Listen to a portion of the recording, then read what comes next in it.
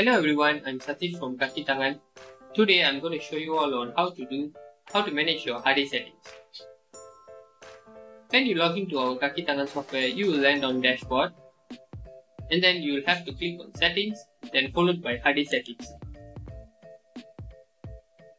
First thing you will be able to view here is the mandatory shift selection.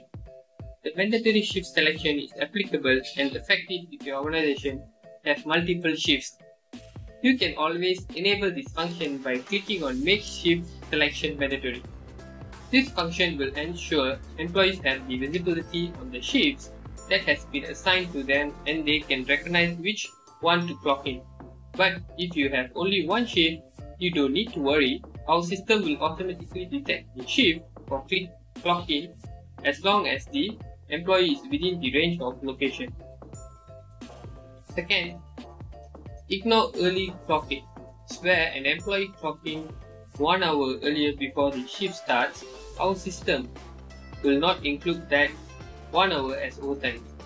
For instance, employee A clocks in at 8 am but the employee's shift only starts at 9 am. So the ignore early clock-in helps you to exclude the 1 hour from affecting your payroll calculation.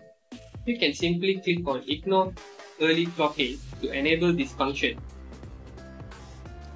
Next, we have smallest time unit is for the smallest time unit in the shift. We have 3 options here, 10 minute, 15 minute and 30 minute for you to choose by simply clicking on it. Indeed, the smallest unit we have chosen will be round up, no rounding and round down. You can read the examples here for better understandings. Now we have auto approval. This feature in our system will save your valuable time by tackling some manual work of checking and approving attendance report one by one. The auto approval will reduce your burden when you enable auto approval by clicking on it. Our system will detect and approve the attendance if it meets these 2 criteria. Finally, monthly cutoff date. Any attendance that are made after cutoff date will be moved to next month's payroll.